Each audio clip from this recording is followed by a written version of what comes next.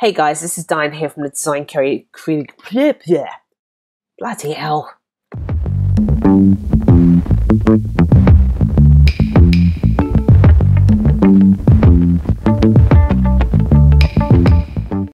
Okay, to start this tutorial, what you will need is Beaver Themer installed and a plugin called Clean Login.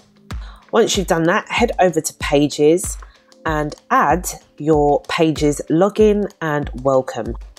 Next, let's head over to Settings and Clean Login. Immediately you will see we have some options and some shortcodes which we can use. Now, first of all, let's deal with these options. We want to hide the admin bar for non-users, and we also want to disable the dashboard access if possible. There's also some other options here which you can use. You can go through them. I'm just going to keep it really simple for now. So I'm just going to do those two, and I'm going to do the one here that says registration. So automatically when they log in to the site, they will go to the welcome page. And if they log in via the normal login form, so this is for the registration form and this down here is for the login form, so they would go to the same place. And if they're going to log out, then they will just go back to the home page. Okay, so I'm also going to click here where it says add name and surname. And again, like I said, there's other options here which you can use, but I'm not going to go through them all. You can, of course, have a look yourself and adjust them to your project. So I'm going to click here where it says Save Changes. And now I'm going to make use of these shortcodes. First of all, I'm going to open up a new tab up here, and I'm going to go to the login page, but I'm going to go straight into the page builder. Okay, and what I'm going to do is I'm going to put two columns in here like this, and I'm going to drag out the text editor. And in this text editor, I am going to add the login shortcode here. And I'm going to duplicate that, and then I'm going to add the register shortcode. Press save. Okay, let me just make sure I get this out of the box. As you can see, I've included some stuff there which I don't need to. So we have a login and a register box here. And what I can do as well is I can add some text to say if you are not registered, if you are not a member, please use the registration form to the right. Save. Let's try to make this a little bit more cleaner and equalize the heights so they're roughly in the same place. Okay. And let me press done. Now, if I look at this page from an incognito window, so now you can see we have our login form and our registration form. Perfect. Okay, so I'm currently logged into the site and this is what I see. Now, from a user end perspective, this does not look good. I don't need to see this because I'm already logged in. So what do I do? Well, with the Beaver Builder, it is super simple to edit this screen whether you're logged in or logged out. And we could do that by clicking on Page Builder. And if I go to the first, in fact, let me not go to the first, let me just use this whole row. I can click on the spanner, I can go to the advanced setting, and I could say, show this to my logged out user. When I press save and when I press done, I now see nothing. Okay, so if I'm logged in, I'm not going to see anything. That's perfect, but it's still not really user friendly. So we have to direct our logged in users to make sure that they go to the right place. So what we can do is add a text box here, and I'm going to show you something so cool. fact, let me make sure I put it in a completely separate row, because remember that row is only for the logged out user. So what I could do here is I could say, hey, I think you're in the wrong place. Why not go to the dashboard? And I can put a link here that will bring them to the welcome page. Oops. Okay. Now here's something really cool what I can do.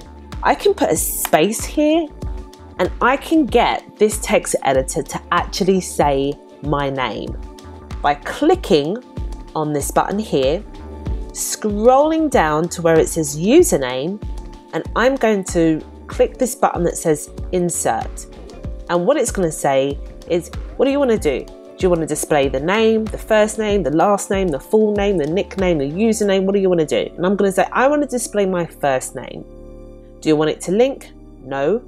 And what user do you want? I want the current user. So the current user is the current person who is logged in right now viewing me. I want their name to be displayed. So when I click save, and I click save again, watch, this changes to, hey Diane, I think you're in the wrong place. Now you can't really see that, but that's okay, because I'm going to press done, publish these changes, and I'm going to edit my profile. So let's click here to edit my profile. I'm going to put in my name, and I'm going to just update this now. Now when I refresh here, you can see it says, hey Diane, I think you're in the wrong place. Why not go to the dashboard? Now again, if somebody is logged out, they're going to see this. So I need to make sure that I click on the spanner for this row and make sure that this row is only visible for people who are logged in. Okay, and I can press save, done, publish, bam. Now let's click on the welcome page. Now this page is only going to be viewed by people who are logged in. So what we can do here is, again, we can have a row. I'm going to put a 1-column row in here, and I'm going to make sure that this row is only visible for logged in users. Press save, and here you could do, if I drag out a text editor, I'm just going to put that right here. If I look back at the login options, I can actually get them people who are logged in to edit their profile. So then I can click on text, paste that shortcode in there and press save. And here you could see it's got the general information here, which we can update our own password and username and stuff like that. Again, with the text editor, I can drag this out and I can do a great welcome message like, hey, first name. Again, click here, scroll down, insert the name, the current user, let's say the first name, press save, and I can make that like a H2 tag. Hope you're well. Here is our special member login PDF. Save. Okay, now you might be thinking, what the hell? But I can actually just put a bunch of stuff in here which is only available for my users. Okay, and I could even, if I wanted to be really fancy, add a button, and in this button I could say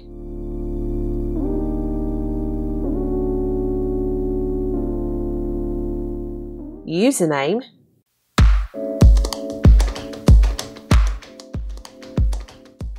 Diane's special download link. Save. Oops, I need a link, so just imagine that's going to link to a PDF or something. And that is it. I can publish that change, and there we go. Now, of course, This row is only for people who are logged in, so people who are logged out will not see this. And again, what we can do is we can add a message to the logged out user to say, oh, you're not supposed to be here, you need to register. So let's click on the page builder and let's drag out one more row and add a text editor. And we could say, oh dear, I think you need to log in. And then we could bring them straight to the login page. And then we can press save.